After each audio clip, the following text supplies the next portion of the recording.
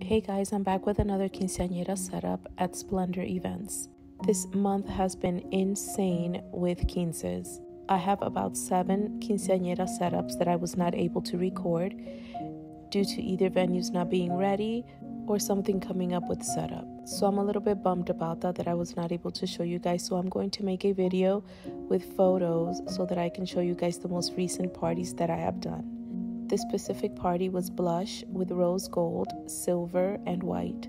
Everything was so pretty and dainty with butterflies and roses. Her cake was absolutely beautiful. She wanted rosettes made out of buttercream on the bottom. I blinged out her name and added edible sugar flowers. This spread was really pretty and so classy. I also used sugar roses for the cupcakes, which definitely stood out on her spread. Check out the cake and how pretty it came out. The diamond ribbon definitely made the 15 pop. Call me if you're having a party.